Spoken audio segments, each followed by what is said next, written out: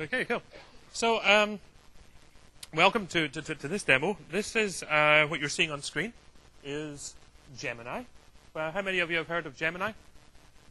Excellent. Our marketing are doing their job. And Gemini is really it's a new product which is coming out next year. It's analysis services, but it's analysis services working in a really unique way. We've built an add-in for Excel, which is what you're seeing here, which is analysis services running with an in-memory engine as an add-in in the Excel environment, which means you can do some really interesting things in Excel, and you can do them on a laptop. And that's actually one of the most important things. Now, what I have here is a database, a little data warehouse, which I've imported to the laptop. And what I'm working with here is some movie data, and it's actually movies from a movie download company like Netflix or Xbox Live. I wonder which one I'm using. I wonder where I'd have got the data. Yeah. So what I've got here is, well, this is some data from the box office, and I've got it ordered by rank. Okay, so you can see here the kind of box office movies I've got. These are the lowest ranking movies of all time on my list, which includes Mongolian Ping Pong, Looking for Cheyenne. Has anybody seen any of these? Nobody's admitting to us.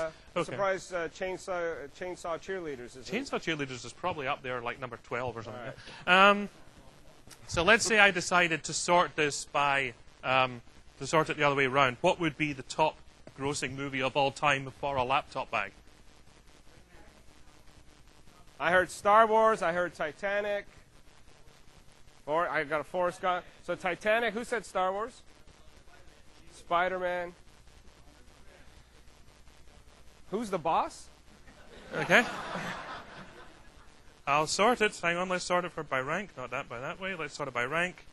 And smallest to largest, which will give me the smallest rank for a laptop bag. So, I'm keeping the laptop bag. I heard of Batman. He didn't actually qualify which Batman, because the franchise has 5. I need a laptop bag. Come on. All right. I've only got like 30. No, okay. Who wants it? Who said Batman? Hey, over there. Okay. Gentleman over here. All right. Apparently, you got a lot of swag that you need to take home. Yeah, exactly. All I'm really trying to do there is give away a laptop bag. So there we do. I'm sorting it. I'm doing some sorting on this data. This isn't a particularly interesting table, though. If I go over to something like the media table, now you can see I've got dates. I've got like a time dimension in here, which is going to show up. I've got a media dimension. The media dimension is actually pretty interesting because we've got things like categories and stuff like that we need to look at for the rest of this. So let's have a look at oops, hang on a sec. I'm not getting used to this mouse. Let's have a look at genre and category. Well, why are you doing this? Oh, I know why he's doing that. Okay. What's happening here is when I press Control in order to do zoom it actually took me back to the last one I had selected. So I'm going to blame Ling Langat here for telling me to use zoom it. So here's the genre. I've got drama. I've got category here. Let's do that, and I can then show you things like other genres, like what would be a good one. Let me filter it out and show you sci-fi and fantasy. And so sci-fi and fantasy has got things like science fiction movies there, and there's science fantasy, and there's science fiction. So I've got all these different categories, and I've got all these different genres. So what I'd like to do is do some analysis of all the movie sales and so on by genre and category.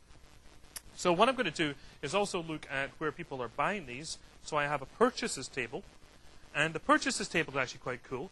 If I just show you about the data I've got in the purchases table, the interesting thing here is look how much data I've got. I've got 20 million rows of data on the laptop. 20 million rows of data imported from this data warehouse running on the laptop in memory. So what kind of laptop do I need for this? It's a laptop. All right. So what I can do here is I can do some really... Yeah, the big silver thing. I mean, you see it, you know. I'm asking, you know. So it's not just the fact that I've got a lot of data here. I've got a ton of data here. I've got 20 million rows. I can also work with it very interactively. So I can do things like filter. So let's filter out here and say I only want to see British pounds. And filter that. And I see British pounds. Now see how quick that was? That's 20 million rows of data filtered basically instantly. And then let me do something like remove the filter. And go back here and say sort by price. Let's do this. Let's see which are the most expensive ones. Where's price gone? Well, there's points price. Let's sort by that. And I'll do largest to smallest. How long is it going to take to sort 20 million rows on a laptop?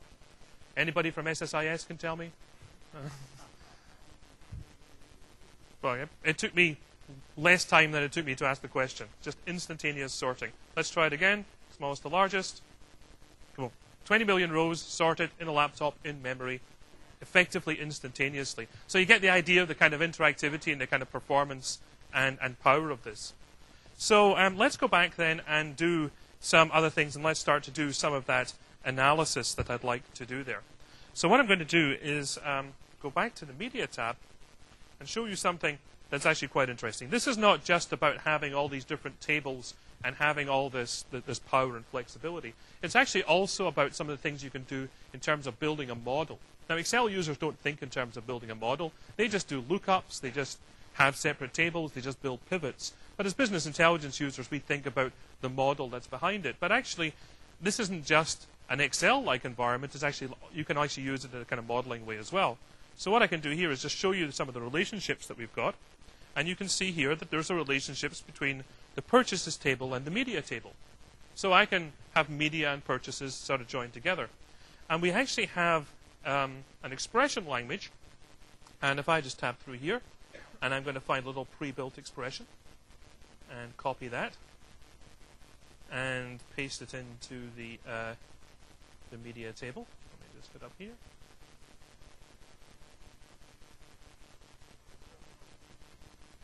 There. Go to the last column. Add a new column here. And what I'm going to do is paste that and just show you what I'm doing here. Here's the new expression. What I'm saying is sum x of the related table, which is the purchases table.